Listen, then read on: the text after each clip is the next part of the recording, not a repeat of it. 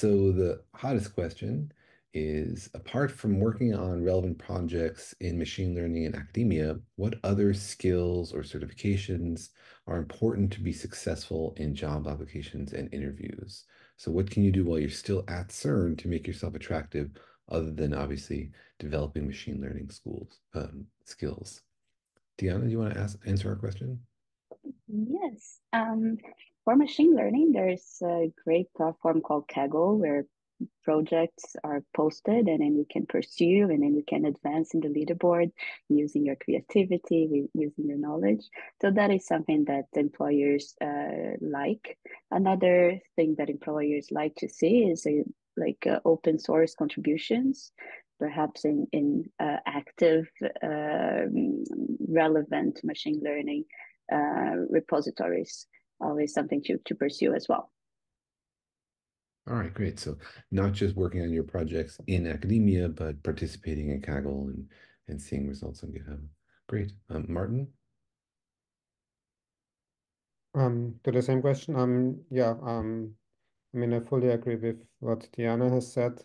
And I would even say, I mean, in general, any kind of private projects might be of interest. But I mean, it's of course more useful if then you have something also to show from it. I mean, I've had, for example, people who were building their own small products that you could access via a browser, via the web, right, via web API.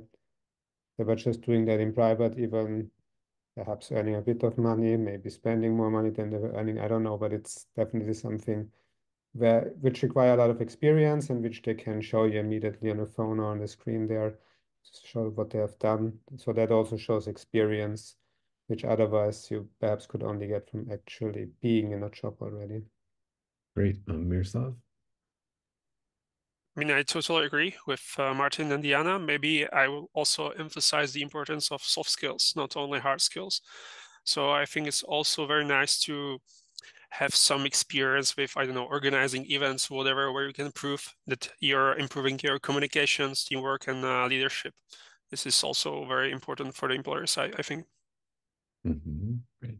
Jessica, any comments to add? Yeah, I guess along the line of soft skills, like, I mean, you probably already have like a lot of relevant skills. Like, it's also about like how you reframe what you've got already.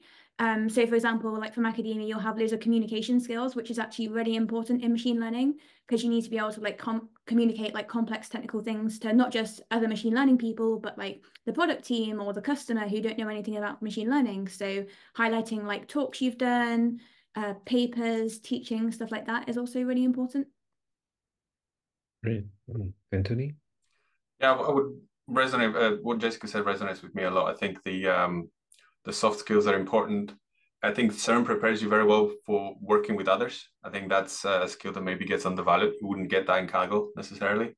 But outside of that, I would say try to, then again, it's something that Jessica touched on, but try to dig into the questions of why your work matters, right? I think being able to confidently talk about why the things you did can be interesting, or have been interesting to anyone. I think it's a quite important skill. I think during interviews, a lot of people fail. A lot of people have done very wonderful work, very interesting things. They've worked on hard problems and they struggle to communicate them. And often it's because they haven't thought much about the meaning behind these things. And there's nothing like as an interviewer getting on a call with somebody that's just enthusiastic about what they worked on. And sometimes it's a skill. So it's good to practice, I think.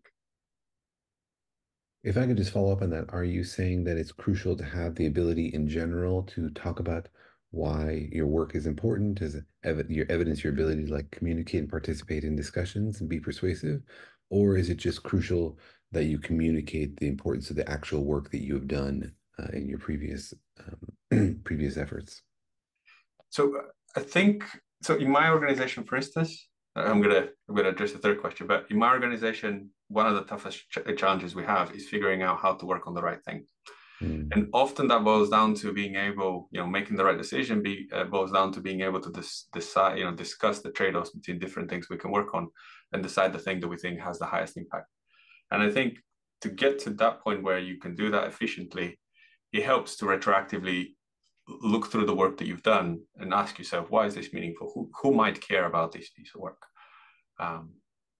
So I don't know if I addressed Yeah. the 2 points. Yeah. Yes, science is about people, and so is industry, and so you have to learn how to talk to people and think the way people think. Thank you. That makes a lot of sense. All right. Our next question is actually the opposite. This previous question was what skills other than machine learning? This question is more drilling into how much hands-on machine learning is actually required to be competitive for these kind of jobs. Is a significant amount of actual I worked on machine learning experience required, or the general person from particle physics who knows statistics and has done about a bunch of research um, sufficient to be an attractive candidate? Let's go back and start with Gianna. Yes, I think we are in a world where there's a spectrum or like a multitude of different roles that surrounds machine learning, where different people can come and contribute with different angles and then transition from one to another. So, for example, for a machine learning experience to happen, there needs some data scientists making insights based on a product. There might need some data engineers that's going to collect the data and get this data ready for machine learning training and inference. There is also like the opportunity of working within research in the industry. So there's machine learning tech researchers. For example, at Spotify, my previous employer, the tech research organization was also very strong, and there would be collaboration between engineers and researchers. So I would offer that there is multiple paths within machine learning. There's data science for insights and analytics. There's engineering for putting end-to-end machine learning products in production, and also research. So trying to enter through one perspective will allow you to also go to others. I myself, from academia, doing research on neural networks, I went to more building my software engineering skills. And then I found myself later on when machine learning became a thing, and there was a role called machine learning engineer, that is where my angle was. And then I was invited to join that role. So that's one perspective. Great, thank you. Martin, how crucial is it that people have specific machine learning experience or general research skills from HEP sufficient? Yeah, I mean, I think it depends a lot on the kind of role that you apply to, for sure. If it's a very junior role, then you can get away with having not a lot of experience or even no experience, as long as you can plausibly convince your opposites that you have the potential to do that, right? As soon as the role becomes a bit more senior, I think experience is really what matters most. Even, I mean, from the side of the employer, if you have to choose between someone who has already proven that they have the skills and someone where you have to evaluate whether they have the potential to develop the skills, you will always go for the person who has the skills if, you know, everything else is equal. So I think there are a lot of roles, and I mean, I think it's fine to start with some junior roles, even if you're not super young anymore when dealing with a PhD or a postdoc. Always having maybe the next or next to next job in view, where you can then use the experience that you have gained. And of course, there's always, and still there's a large demand for machine learning experts. So companies might look for people which have experience, but simply not find any or not find enough. And in that case, I mean, if the only choice is people who do not have a lot of experience, then yeah, again, by convincing them of your potential, it might be sufficient. But yeah, it's very hard to beat having the actual experience, I think, if you're competing with other people. But there still is a huge demand. Even, I mean, you're all hearing about these layoffs in the tech sector, but I think still it's mostly the US that are affected, not so much the rest of the world. And even, I mean, in the US, these kind of cycles are quite normal. They fire, they hire again. So I think there's still a huge demand, and the market is still in a very good place for people looking for jobs as compared to the other side, right? There's more people needed than there actually are. That's great to hear. Miroslav, what are your thoughts on the question? I mean, especially for the entry-level jobs, I think it's much more important to have like a broad technical knowledge of computer science, statistics, and so. And I think that you will learn all the required specifics during your job, actually. And also, I think that every company has its specifics in the technologies, in the working processes. So even if you get a very nice expertise in something and you find a job for that expertise, I'm convinced that you will have to learn a lot of things when you arrive to the company. Makes sense. Great. Jessica? Yeah, I think I'd agree with what everyone else has said. I mean, my experience is that, yeah, I literally had my 3 months internship, and that was all of my machine learning experience before I got a job. So yeah, I think internships are a really valuable way to get some specific experience if you want it, and you're able to. But also, like, I also did some like reading around in my spare time. I think it's good to try and get like a broad understanding of like a range of models. So even if you don't have specific experience, like having an understanding of ML is also very useful. Great. And then Anthony? I think it really matters, the context matters, and it's something that other people raised already. But depends on the jobs that you're looking at. Some companies would look for a broad experience. Some companies would look for a very narrow experience. At some level, to me, it boils down to what's interesting for you. So if you've had some experiences and certain things that you're interested in, naturally you'll find it easier to find jobs in these kinds of organizations. So the problem then becomes, can I find the right organizations that would reward and appreciate my skill set? And similarly, if there's an organization or a project or a domain that you're very interested, but you haven't had a lot of practice, maybe trying to practice and building an appreciation for what this organization does and needs can be helpful. Yeah. Wonderful. I think people in the audience would now like to hear a little bit more about your personal life, specifically about your work-life balance. We've all heard about difficulties of work-life balance in academia. What's it like out there in industry? You put your job down at 5 p.m. and not answer work emails? Or is there the same sort of overriding responsibility to get your work done no matter when you have to work? Let's start with Deanna. And yes, when it comes to this question, I think at the time that I was at academia, I was much younger and I had so much energy, and I would spend late hours in the laboratory. And I don't do that with 35 years old anymore. I think it's a good thing. I did work in here in Sweden in two companies, Spotify, and now I'm working at the QT. Spotify is a very fresh, young company with a lot going on, a lot of events that you are not there working, but you're still socializing and connecting with colleagues, almost like on a daily basis. You have an after work, so that can be intense, but it's not. There's no pressure for you to engage with that. So it's about you and your energy, whether you join those things. Currently working in the financial industry, which is typically deemed as a high intensity industry of working late hours. I am lucky to be in a Swedish company with a Swedish culture where, for example, like parental leave is very well supported, and working life balance is also very well supported. So to answer it, it is possible to have a great work-life balance. I'm here talking to you in the middle of my workday. It was highly supported by my manager. On a typical day at 5 p.m., I'm pretty much done, and I have a work phone and a personal phone, and those are two different things that I highly recommend people to think about separating moving forward. So it's also about your intention and how much you want to separate. Wonderful. Thank you. Martin, what are your thoughts?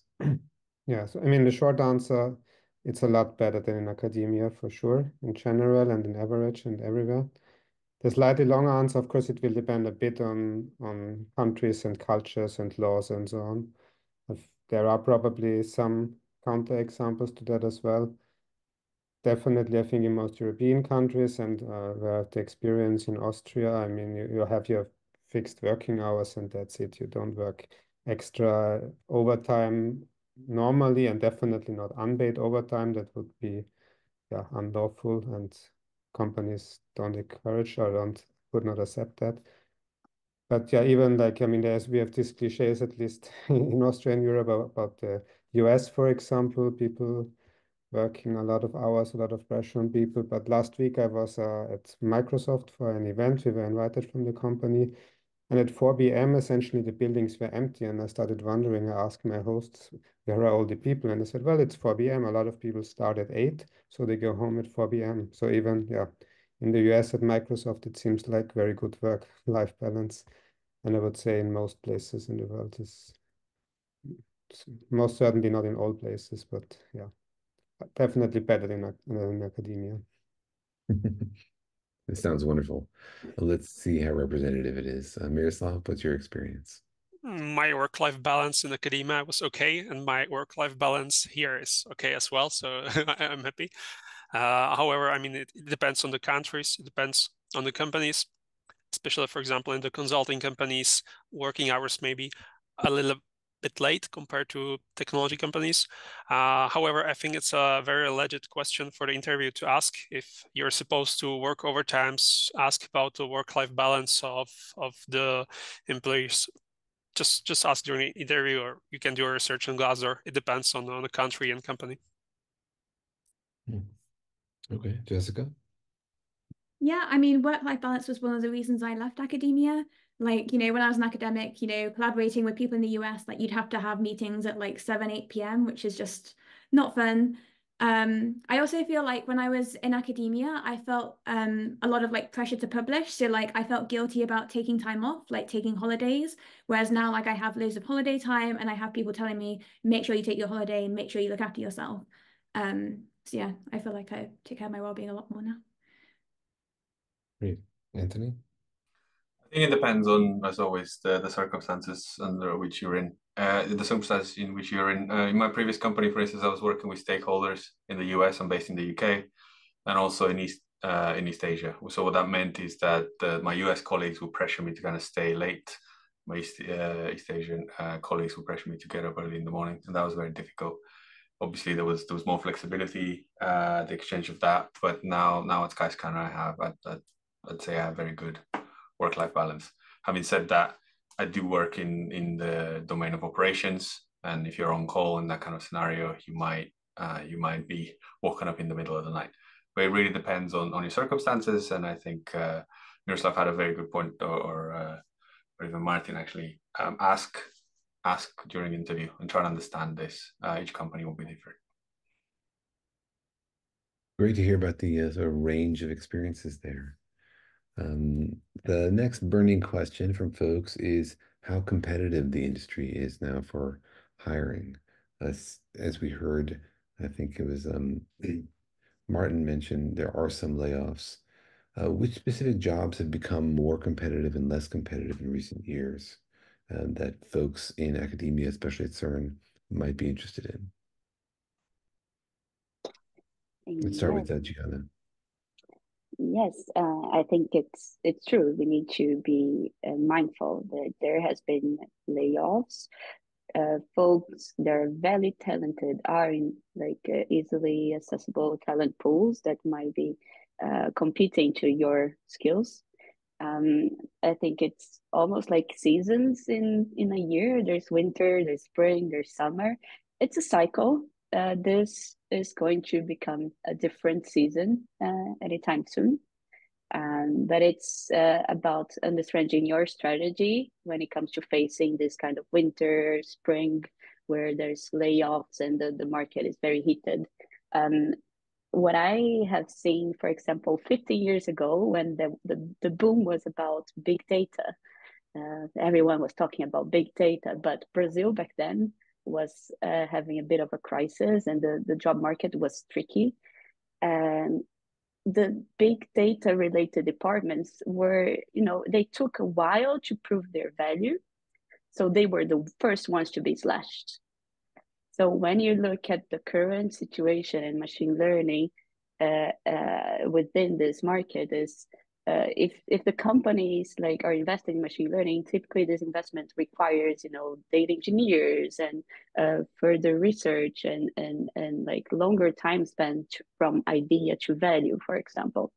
So this departments have been, I've observed that they have been slashed with some layoffs, unfortunately.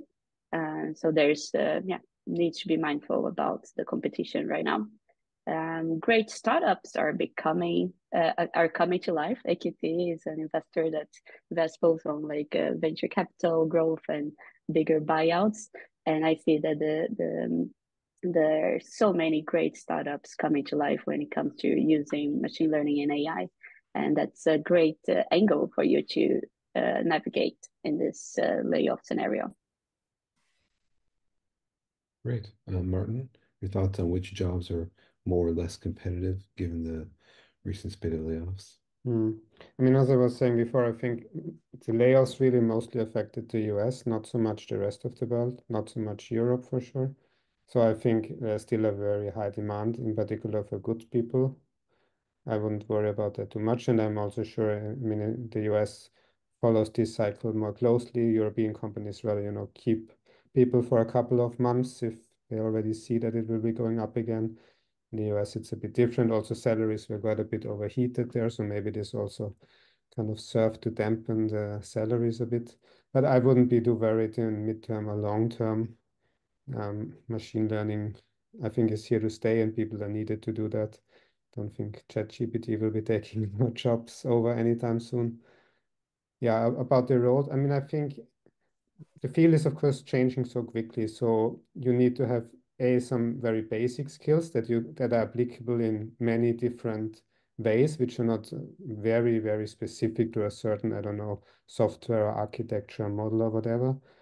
And of course, you have to keep learning. And what's definitely helpful is if you have some solid software engineering background as well. I mean, if you know how to program, how to do the whole DevOps stuff, deployments, if you have some knowledge into that area, I think that's definitely very valuable. Great. Miroslav? I mean, I completely agree with Martin. I wouldn't be way too concerned about the layoffs.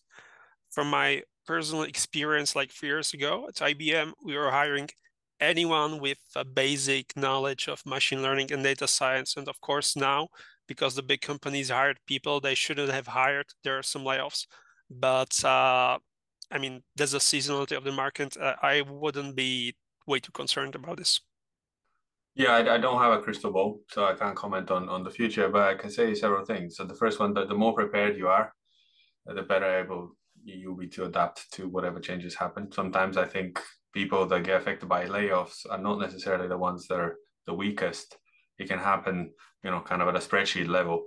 But what that means is that the more prepared you are, the better you'll be able to adjust to this. In my company personally, we've tried to slow down hiring a little bit, but also the leadership also is realizing that there's this opportunity ahead, and so they may be going to start reopening things soon. But it also depends on, if you do something very specific and a company needs something very specific and you offer that, you'll be at the top of this. So there's a bit of luck there, and I think the demand is not uniform across the industry. Mm-hmm. Mm-hmm. Okay. Our next question is about how to prepare for the transition. There are people who are wondering if they should be doing specific online courses or certifications to make sure that they seem appealing. For example, some standard tools like PyStark, Databricks, Tableau, cloud computing, etc. things. Some people are worried that there may be filters that prevent them from even being examined if they don't have any specific experience. Is it worth people's time to get to do short online courses so they can list these things on their CV? Let's start with Gianna. Great. My experience with hiring has been mostly for more senior roles, and when it comes to more senior roles, it's almost like there's different school of lives, just like martial arts. There's karate, there's jiu-jitsu, and you want to get a candidate that kind of has the same school of thoughts of the company, and that can resemble in the tech stack, like whether it's Google Cloud Platform or AWS or Azure, and all of those things come together. But when it comes to like entry level roles, I think most hiring managers are looking for the potential and like the critical thinking of the person. And by doing courses such as like Coursera on, let's say, PySpark or Databricks, and comparing and being able to talk about what did you like about Tableau versus Power BI, and what would you choose for a given circumstance. This critical thinking is good, and you need to get some insight, and it's great to learn from courses. And of course, when it comes to listing, list all the courses that you've done and more, and talk about interest and those natural language processing techniques used by HR tools are gonna be better to get them in your favor and not against you. Okay, wonderful. Martin, do you agree? Yeah, I do agree. I mean, it's definitely good to have some broad knowledge about all these topics, and if you have, then you should also list them. Make sure, I mean, that you really have at least some basic understanding then, so that you can at least talk about them in your interview. Otherwise, that would be quite embarrassing if you list them out in your skills and you have really no understanding about it. Yeah, so I think some of these courses are very nice to get like into a topic, and it also does help to kind of survive maybe the first or second round of interviews by doing some courses and adding this to your skill list if you want. I don't think in the end courses will land you any job. No one will hire you because you've done a Coursera job. Okay. Real experience is what matters. If you then apply that knowledge, someone can demonstrate it, okay, but just because you've taken a course, no. Yeah, to be able to talk about it intelligently. Miroslav? Well, please don't put these skills into your CV if you had just like 30 minutes tutorial on YouTube, because okay, maybe you will pass the HR screening, but it will be very awkward with the senior developer during the interview. I think that there are many certifications especially for cloud companies like AWS, Azure, Google Cloud, Databricks, where they offer a well-defined track of knowledge. You can do a certification like entry-level certification, professional certification. You can look it up on the internet. And from my experience, companies were usually looking at the certification, not just mentioning your skills. And if you mention the skill, they'll ask you, what kind of certification do you have? Because for them, it's a very good benchmark of how experienced are you with these technologies. So my recommendation would be check the certification, like professional certifications from the cloud providers, maybe do some tutorials, try some projects using these technologies, and then if you acquire the certification, it's very nice to put this into your CV. Great. Jessica, what are your thoughts? Yeah, I mean, I guess courses could be like useful, and like certifications are probably useful. I don't know, I mean, to me that sounds like a lot of like very specific, or like, do you know this specific package or like this specific interface? And like you might know something similar. So like you might not know one cloud computing platform, but you know a different one. So like I think more general skills are more important. Like, do I know cloud computing rather than do I know this specific one? Because you want to be applicable to lots of companies and they'll all use different things. Great. Anthony, what are you thinking about this specific I think course? Jessica put it quite well, in the sense that you want to be looking at the core foundational transferable skills, and then being able to talk about specific instances or emphasizing the things you know is quite helpful. In terms of particular technologies, I would say cloud computing is definitely the one core skill that you have to get hands-on experience to the level that you can talk about it confidently. That usually means in building some involved project. I think you're not gonna get there with just a simple tutorial that you follow. But beyond that, also consider that there will be companies that use these HR software that screens and literally looks for particular technologies. And if you don't happen to have these technologies, as Miroslav was saying, you're going to have an awkward conversation. And to my mind, that means these are just companies that are not fit for you. Because when you're applying for a job, the company is trying to find whether you're a good fit for them, but you should also evaluate companies and make sure that they are a good fit for you. And if they are seeking a technology or a particular piece of knowledge that you don't have and they're not willing to compromise, that's you're better off spending your time doing something else, not being involved with that company. Yeah, you want to make sure you have a job that you can actually do. That's important. Wonderful. So the next question before we take our break is about how to stand out. The question is that it seems like everyone these days can do data science and machine learning. How can people stand out? And it's related to a question also that was asked in the chat, which is whether you actually need like a PhD or a postgrad degree in machine learning. So how does one stand out, and is it crucial to have a postgrad degree in machine learning? Gianna? Yes, it starts with sharing your journey. So when you mentioned to a prospect employer, I worked at CERN, I did a summer internship at CERN, I've done many engagements with CERN. This is already standing out. So you're already in a standout place, everyone in this call. I think it's also worth to like locate yourself, understand your scope in the very complex terrain of machine learning. Are you more interested and passionate about production, end-to-end solutions that are reliable and scalable? Are you more interested in like research and like, not being too generic about machine learning and thinking of like, this is where I am passionate about, this is where I'm gonna stand out because I'm dedicated into growing in this area. That would be my recommendation. Great. Martin? Yeah, I agree with that. And I mean, I think the one thing to stand out with is, of course, any kind of experience that you have. I mean, a lot of people nowadays can do machine learning. It's actually quite simple. If you Google it, you find some Python code, you can run it, you can do a lot of stuff. Everyone can do that. But to really use something in a product is a different thing. So if you already have some experience, and that can also be like in a research environment, you just have to frame and phrase it the right way. Then it's definitely one thing that helps.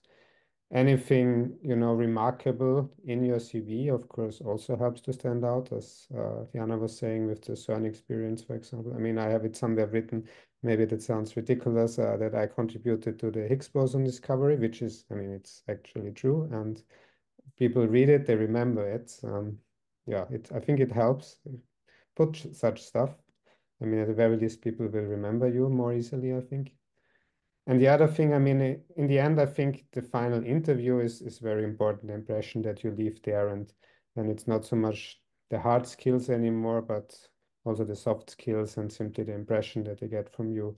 It's important that you are well prepared. It's important that you can present your thoughts in a structured way. It's important that you ask the right and smart questions, all these kind of things. So I think for the final decision, this interview and how you simply perform there, that's really very relevant. Great. Thank you. Miroslav? I agree. I would just add that you have plenty of CVs, like with great technical experience, but sometimes what I miss is like some soft skills, some examples of leadership. And so if you want to stand out from the crowd, I think it's nice to get some experience in organizing events, teaching students, participating in hackathons, organizing hackathons, something like that. This is something that could really help you stand out of the crowd and help you in the interviews as well. Great. Thank you, Jessica.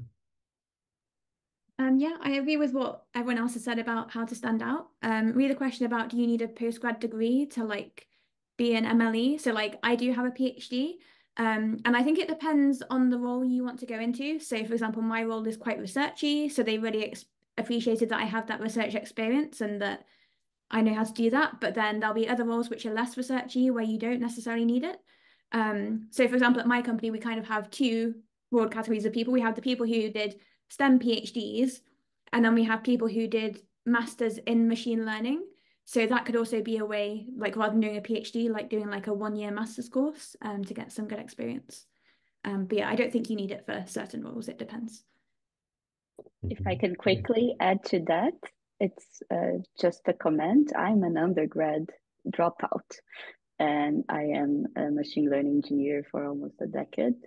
So you can be, for example, when it comes to engineering focus, you can be even without a PhD. Great. You and Mark Zuckerberg both.